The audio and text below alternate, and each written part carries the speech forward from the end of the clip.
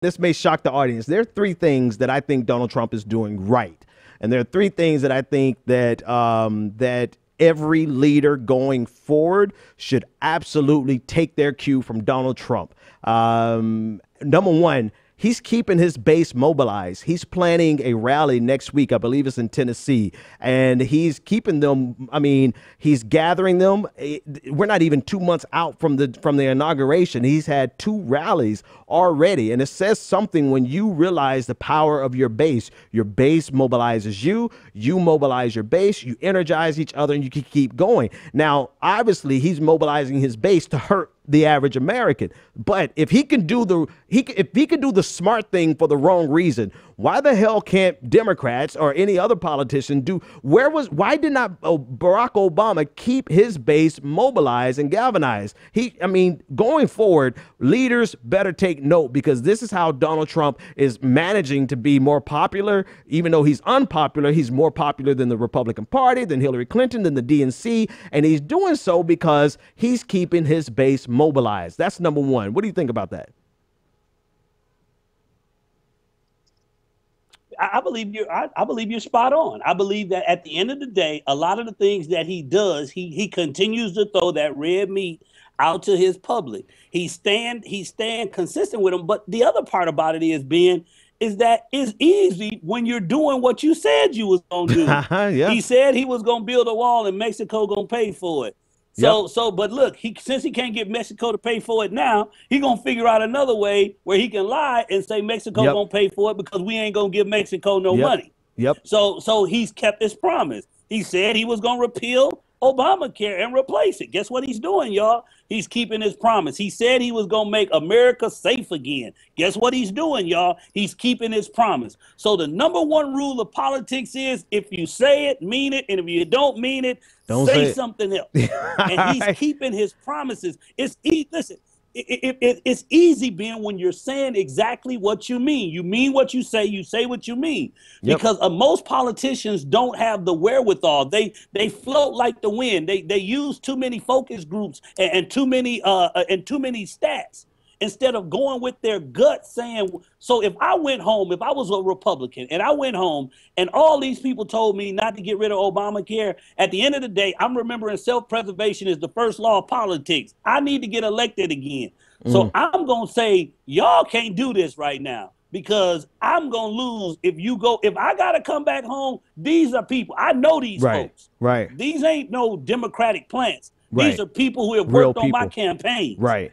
Told me don't get rid of it. And so I'm going to have to work with that. So I think that's the first thing, Ben. You're right. All right. As a politician, the first thing he's doing is that he's honoring his word. And he's keeping that's something that Democrats need to learn. He's keeping and as horrible as his policies are, as much as it's going to hurt the average American, that's what they want, and he's doing it, and he's keeping his base mobilized. He's keeping them rallies. So that's and going forward, any politician who does not understand that, you're a complete fool, because it's working. It's working for the wrong agenda. Why the hell can't we put it in action for the right agenda? Number two that he's doing right, and I think every other politician needs to focus on and take note of. He is not wasting time with bipartisanship. He's not wasting time trying to convince Democrats that he has the right agenda. He's steamrolling the Democratic Party, and he doesn't care. And I'm reminded back when 2008, when President Obama spent so much time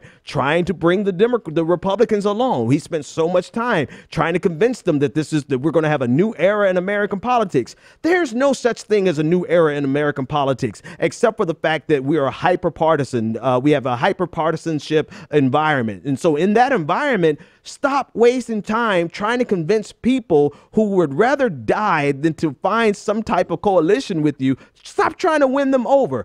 Work for the people that got you there. I think he's doing the right thing there politically. Again, it's stuff that's going to hurt us, but it's absolutely something that leaders need to learn and stop wasting time triangulating, ultimately coming up with something that your base didn't want in the first place.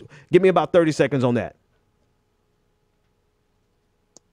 30 seconds, Ben. The first thing he began to do, he began to bring in CEOs, and he told them, you will not move these jobs out of this country. If you do, you will pay. Yeah. At the end of the day, I told you, this is about eating right now. Yep. So these folks want to eat and they hungry. White people are beginning to hurt like black people are hurting.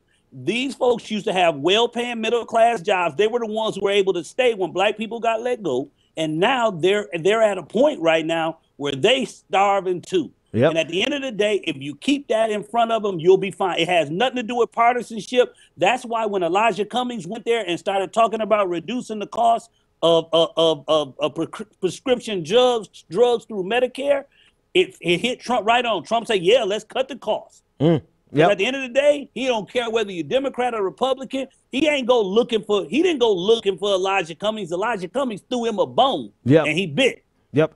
All right, last but not least, the thing that I think Donald Trump is doing right, and we're going to end the show here after I let you get the last word and tell everyone how to get up with you. Donald Trump, every morning, 6 o'clock in the morning, he's clearly somewhere in the bathroom tweeting, communicating directly to his base. He 100% circumvents the media as much as he possibly can. And so by the time the media catches up with his morning tweets, the average American has already gotten it. They're getting it through social media. They're getting it through Facebook. And then in the middle of the day, you have the press conference and something happens in the press conference. And then the media has to play catch up again. He's got the media on their tails, right? He's got them playing catch up with him.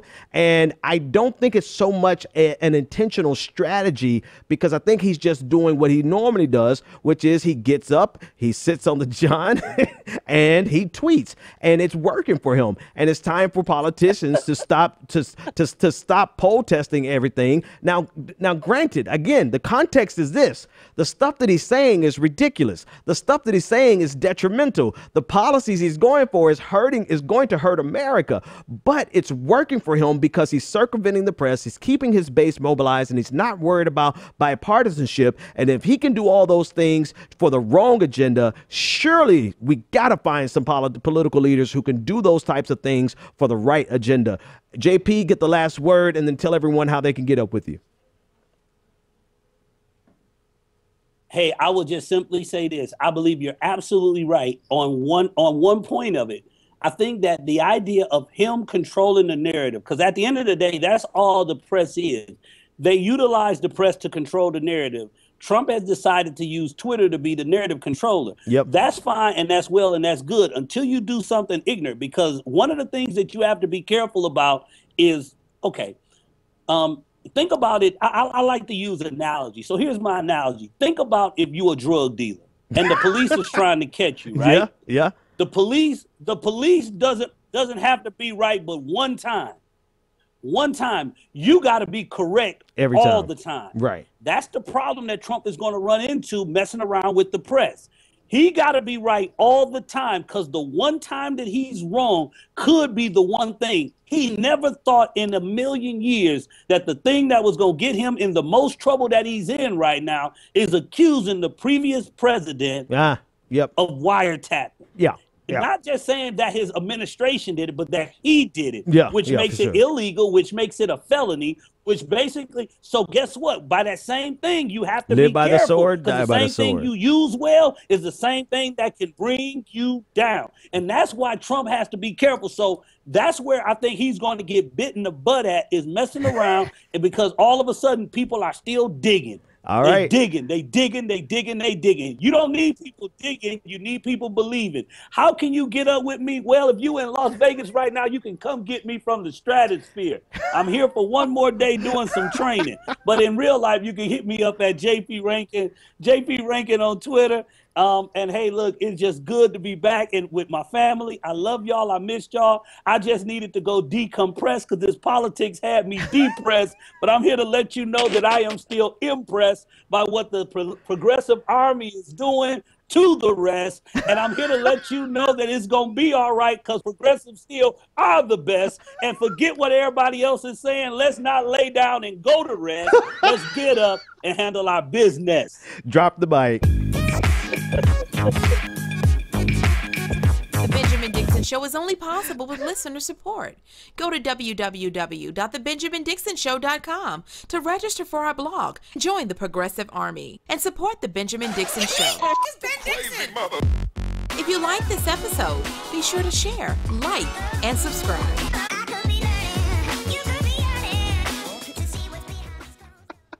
Consider becoming a Patreon.